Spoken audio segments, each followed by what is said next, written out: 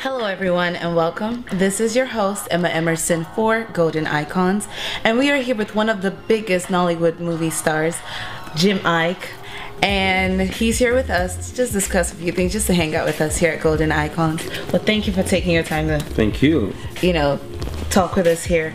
Now, we know you're a very, very busy man, and you have reached, I guess, the beginning of the height of your career.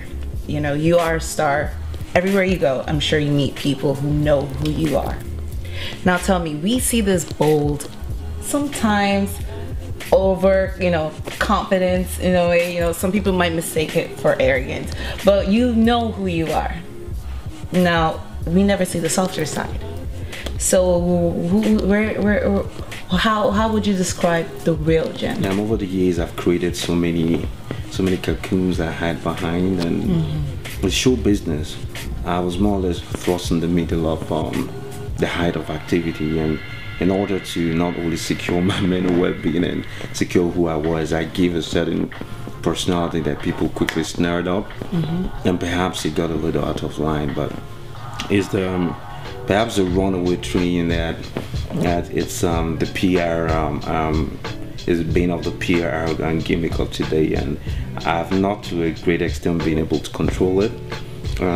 People form certain impressions not only from the movies I portrayed over the course of my career, but certain things, mistakes basically that I've made, and certain impressions people had of me, and maybe I didn't go out of my way to correct those impressions, and I also did something that my evaluation might have been for my safety, my personal safety. I went out of my way to take morals, ends to secure the person that I thought I was.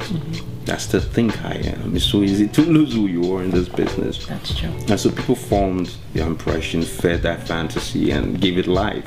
Yes. And it's pretty much that life that's what is presently viewed as Jim Iyke in the industry and in the world at large. But I like to think there's an alter ego. There's a more quiet, more introspective, the kind of person that is not socialized. I've never been one to think that my people's skill was commendable. Can I give you a compliment? Yes. When we interviewed some of your cast members for the movie Between Kings and Queens, the Joy Dixon film, they had nothing bad to say about you. They thought you were just absolutely wonderful to work with. They say you were so funny, that you got along with everybody so well. So would you say that to some certain people, or maybe your cast and crew, you are a certain person, or is it which different types of people you act differently? It is what it is the industry, and sometimes people unknowingly, unconsciously suffer a bipolar problem, a multifaceted life, if you like, a multiple personality. Well, I don't like to say disorder. A multiple personality disorder is the only way you can survive, not only mentally, psychologically, even physically in this industry. I have a certain person I give out there. And then the first thing I think I did on the course of this career is that my antenna, my emotional radar, was somehow developed to, I honed it to perhaps unbelievable extents. I can almost walk into a room and feel the emotions involved. And everything come to you, the hatred, the curiosity, the love, the anger directed at you for absolutely no reason. And you think, oh my God, I can bet 90% of the people in this room do not even know me. Right. But I live in a country where impressions are taken to heart very easily. What they see on TV can be construed into their lives and fed into their everyday perspective of you. And you can give so much to the public. When you wake up and say you signed up for this industry, you pretty much signed your life away. And then in the middle of it, you refuse to share that life of yours with them. I'm unlike many people in the industry. It's not fun that while I readily proclaim within modest. I have grown. I've seen the metamorphosis, transmutation, if you like, from the kid to the man. As an actor, figuratively speaking, I've seen myself, I've seen what I was capable of 8 years ago, what I'm capable of now. So much has been consumed in the way of knowledge, and that it's unbelievable, that growth. But I pretty much grew up in this industry.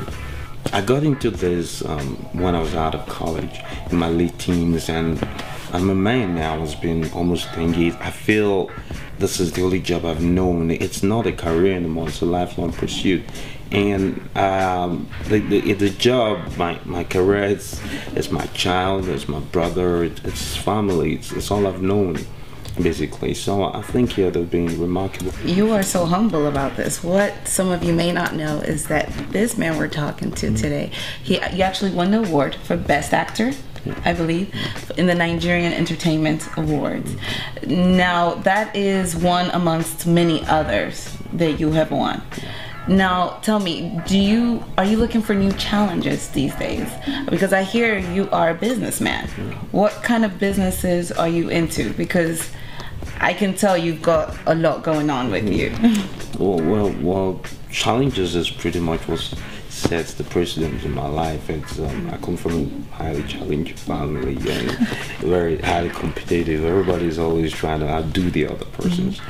I'm happy with the kind of young women that God blessed me with. My sisters are the bedrock of pretty much who I am, the incredible blessing in my life. And yes, I wake up every morning and I'm proud to say that I don't know what I'm going to do next.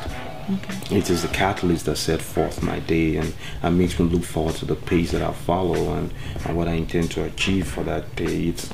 I've never planned anything in my life. I'm prayerful. I know I'm completely embrace the helplessness before high authority. I believe in my Lord Jesus Christ, and I'm the kind of person that when I say I want to do this, it becomes just a question of time.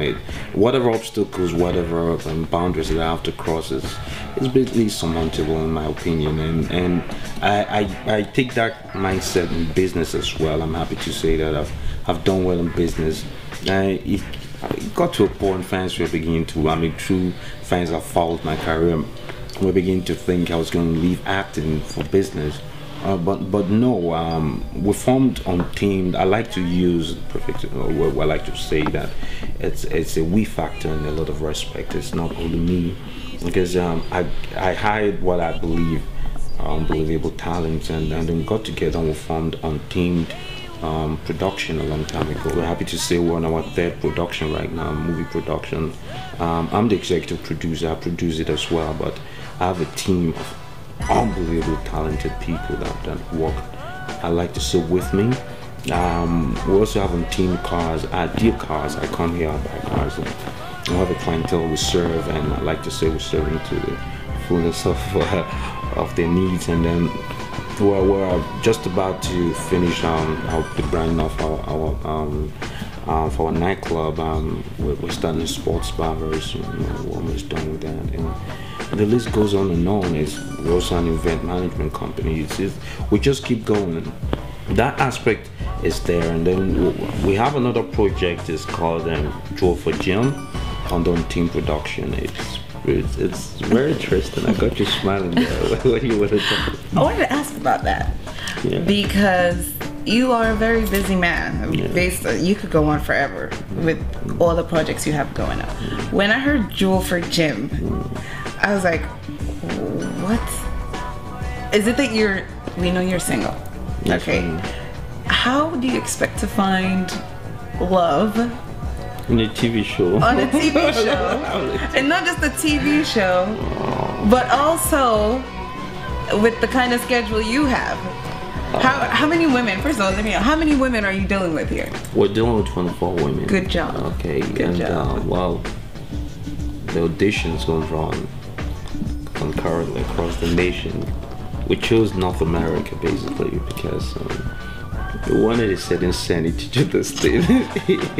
And there are laws here that work, so we said, okay, let's stick within the confines of the Constitution and see how it's going to work, so that if anything, one way or the other finds us, we're outside the boundaries of of the Constitution, and we will know how to pursue that. That is very, you know. What happened to the ladies in Nigeria or Africa? Nothing is wrong with the ladies. We're also looking at the business sense to this. Everything I do has to have a business. Marriage has to have business. No, not in that sense. In the process of marriage, Okay. people get married here, and they sell the interview rights and to magazines. No different. Business. It's a business. This is the trademark. It's your name. It's what you put forth. That's what you feed from. And I believe in love. Don't get me wrong, completely and earnestly. And I said, while on that pursuit, why don't you do a little business on the satellite as well? There's nothing wrong with it. And I said, okay. I didn't want to do this at first. I've always I've always had a great deal of trepidation regarding shows and regarding reality TV, and I said, nah, it's not. It's for people that have issues. Trust me, that want to do that. But like I told you, I have a very unique team and friends that I think that have my interests at heart, at least. And when they convinced me, it was a question of time, and that time was now. I've been working non-stop for the past 1.5 years, and truthfully, I'm psychologically exhausted. Right. I came to that point where I said, you know what, I need to do something different, something away from it, but something challenging in this context. Yes, and you chose 24 women to share that with you. Yes, about 1,000. 1,000? Oh, wow. 1,200 women. It's outrageous. I'm so glad I'm not part of the audition. But I'll tell you, oh, you're not part of that? No, I'm not. I told them I can't deal with that. I can't. So it's too much? I can't do it. They said, okay, we'll do all the dirty work. Just sit in the house with 24 of them and figure out who you're going to spend your life with. I said, I've taken a lot of decisions that I've come to regret in my life. I'm keeping my fingers crossed that this is hopefully this one's not going to be one of them. Yes. At least you've had some practice with your, 7 sisters? Oh, them, they're different. What do you mean they're different? That's a different kind of love, trust me. That's a whole different kind of love. But it's the same idea, living with 7 women? Well, I've had 25 women in the same house, cousins, their friends, my sister's friends, my mom's friend and aunts, and I was the only guy. So with the women thing, you know, women, come on, it's got nothing to do with living with women. It's intricacies that come with it. Which are? What? Which are? You said it's it's just different. There's a whole different platform. One is family, one is not. It's a simple black and white situation. Okay. Well, one thing that no one can argue on is that you are such a fashionable person. As in, everything you wear, from head to toe, you got the right packaging. Thank you. Thank you very much. It's a very, very, very... Now, I'm sure you haven't heard that before. I can't pretend I have. I'm sure everyone tells you that. You're just being modest. Now, I hear you're having a clothing line. Is this true? Some people approached me just a few months ago. They call themselves Bobo Clothing Line. And 3 years ago, I nearly formed a clothing line called Untamed. We had perfume, deodorant, we started with the jeans. I went to Paris like 4 or 5 times to have the meeting for it. We did 3 presentations in the course of that time. They thought, okay, it's a young African trying to start this thing, you better have a lot of money.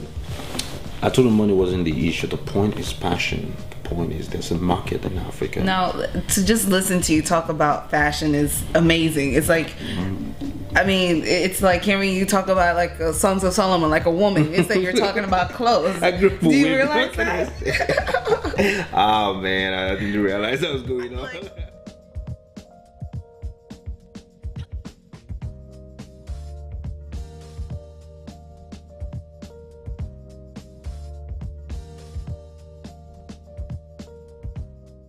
Ago, what I'm capable of now. So much has been consumed in the way of knowledge, and that it's unbelievable, and that growth.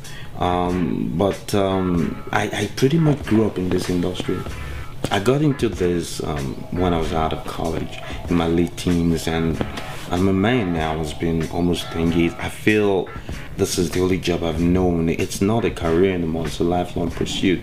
And the job, my career, it's my child, it's my brother, it's family. It's all I've known, basically. So I think, yeah, they've been remarkable. You are so humble about this. What some of you may not know is that this man we're talking to today, he actually won the award for Best Actor, I believe, in the Nigerian Entertainment Awards. Now, that is one amongst many others that you have won. Now, tell me, are you looking for new challenges these days? Because I hear you are a businessman. What kind of businesses are you into? Because I can tell you've got a lot going on with you. Well, challenges is pretty much what sets the precedent in my life. It's I come from a highly challenging family and very highly competitive. Everybody's always trying to outdo the other persons. I'm happy with the kind of young women that God blessed me with. My sisters are the bedrock of pretty much who I am, the incredible blessing in my life. And yes, I wake up every morning and I'm proud to say that I don't know what I'm going to do next. Okay. It is the catalyst that set forth my day and makes me look forward to the pace that I follow and what I intend to achieve for that day. I've never planned anything in my life. I'm prayerful. I know I'm completely embrace the helplessness before higher authority. I believe in my Lord Jesus Christ, and I'm the kind of person that when I say I want to do this, it becomes just a question of time. Whatever obstacles, whatever boundaries that I have to cross is basically surmountable in my opinion, and I take that mindset in business as well. I'm happy to say that I've done well in business. It got to a point fans were beginning to, true fans have followed my career. We're also looking at the business sense to this. Everything I do has to have a business. Marriage has to have business. No, not in that sense. In the process of marriage, okay. People get married here, and then they sell the interview rights and to magazines. No different. Business. It's a business. This is the trademark. It's your name. It's what you put forth. That's what you feed from. And I believe in love. Don't get me wrong. Completely and earnestly. And I said, while on that pursuit, why don't you do a little business on the sideline as well? There's nothing wrong with it. And I said, okay. I didn't want to do this at first. I've always I've always had a great deal of trepidation regarding shows and regarding reality TV, and I said, nah, it's not. It's for people that have issues. Trust me, that want to do that. But like I told you, I have a very unique team and friends that I think that have my interests at heart, at least. And when they convinced me, it was a question of time, and that time was now. I've been working non-stop for the past 1.5 years, and truthfully, I'm psychologically exhausted. Right. And I came to that point where I said, you know what, I need to do something different, something away from it, but something challenging in this context as well. Yes, and you chose 24 women to share that with you. Yes, about 1,000. 1,000? Oh, wow. 1,200 women. It's outrageous. I'm so glad I'm not part of the audition. But I'll tell you, you're not part of that? No, I'm not. I told them I can't deal with that. I can't. So it's too much?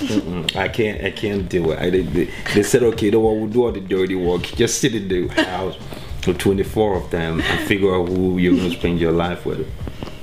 I said, I've taken a lot of decisions that I've come to regret in my life. I'm keeping my fingers crossed that this is hopefully this one's not going to be one of them. Yes. At least you've had some practice with your, 7 sisters?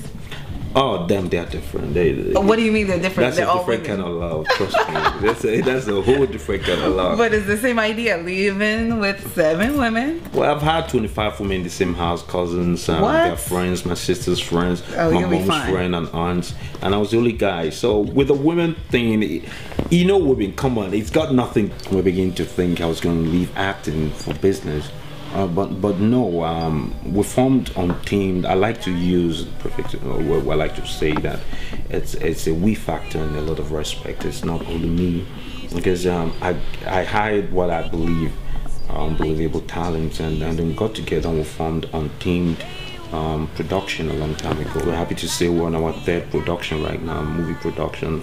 I'm the executive producer, I produce it as well, but I have a team of unbelievably talented people that work, I like to say, with me. We also have Untamed cars, dear cars. I come here, I buy cars, and we have a clientele we serve, and I like to say we're serving to the fullness of their needs. And then we're just about to finish the brand of our for our nightclub. We're starting a sports bar very soon. We're almost done with that, and the list goes on and on. We're also an event management company. We just keep going. That aspect is there, and then we have another project. It's called Draw for Gym on the team production. It's very interesting. I got you smiling there. What do you want to talk? I wanted to ask about that because you are a very busy man. You could go on forever with all the projects you have going on. When I heard Jewel for Gym, I was like, what? Is it that we know you're single? Yes, okay. How do you expect to find love in a TV show? On a TV show. And not just a TV show, but also with the kind of schedule you have. How many women, first of all, let me know, how many women are you dealing with here? We're dealing with 24 women. Good job. Okay. Good job. Well, the auditions going on concurrently across the nation. We chose North America basically because we wanted to set insanity to the state, and there are laws here that work. So we said, okay, let's stick within the confines of the Constitution and see how it's going to work. So that if anything, one way or the other finds us outside the boundaries of the Constitution, I mean, we'll know how to pursue that end where. What happened to the ladies in Nigeria or Africa? Nothing is wrong with the ladies. Hello everyone and welcome. This is your host Emma Emerson for Golden Icons, and we are here with one of the biggest Nollywood movie stars, Jim Iyke, and he's here with us to just discuss a few things, just to hang out with us here at Golden Icons. Well, thank you for taking your time to thank you. Talk with us here. Now, we know you're a very, very busy man, and you have reached, I guess, the beginning of the height of your career. You are a star. Everywhere you go, I'm sure you meet people who know who you are. Now tell me, we see this bold, sometimes over, confidence in a way. Some people might mistake it for arrogance, but you know who you are. Now, we never see the softer side. So,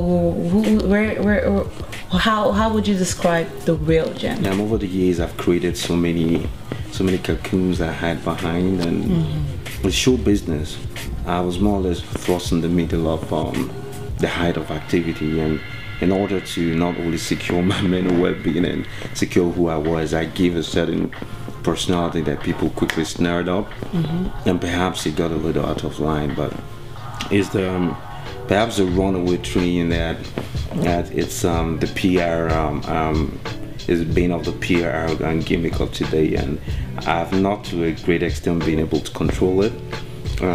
People form certain impressions not only from the movies I portrayed over the course of my career, but certain things, mistakes basically that I've made, and certain, impressions people had of me, and maybe I didn't go out of my way to correct those impressions, and I also did something that, my evaluation might have been for my safety, my personal safety. I went out of my way to take a morals, ends to secure the person that I thought I was. I still think I am. It's so easy to lose who you are in this business. That's true. And so people formed their impression, fed that fantasy, and gave it life.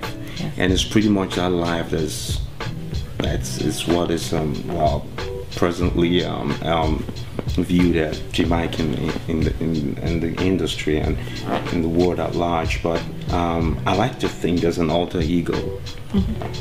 There's a more quiet, more introspective the kind of person that is not socialized. I've never been one to think that my people's skill was commendable, you know. Can I give you a compliment? Yes.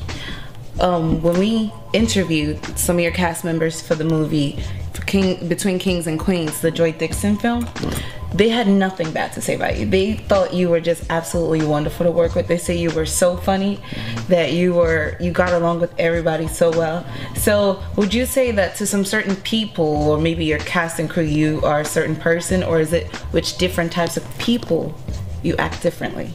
It is what it is the industry, and sometimes people unknowingly, unconsciously suffer a bipolar problem, a multifaceted life, if you like, a multiple personality. Well, what I don't like to say disorder, a multiple personality order, is the only way you can survive, you know, mentally, psychologically, or physically in this industry. I have a certain person I give out there. And then the first thing I think I did on the course of this career is that my antenna, my emotional radar, was somehow developed to, I honed it to perhaps unbelievable extents. I can almost walk into a room and feel the emotions involved, and everything come to you, the hatred, the curiosity, the love, the anger directed at you for absolutely no reason, and you think, oh my God, I can bet 90% of the people in this room do not even know me. Right. But I live in a country where impressions are taken to heart very easily. What they see on TV can be construed into their lives and fed into their everyday perspective of you. And you can give so much to the public. When you wake up and say you signed up for this industry, you pretty much signed your life away. And then in the middle of it, you refuse to share that life of yours with them. I'm unlike many people in the industry. It's not something that while I readily proclaim within Modest. I have grown. I've seen, you know, the metamorphosis, the transmutation, if you like, from the kid to the man. As an actor, figuratively speaking, I've seen myself, you know, I've seen what I was capable of 8 years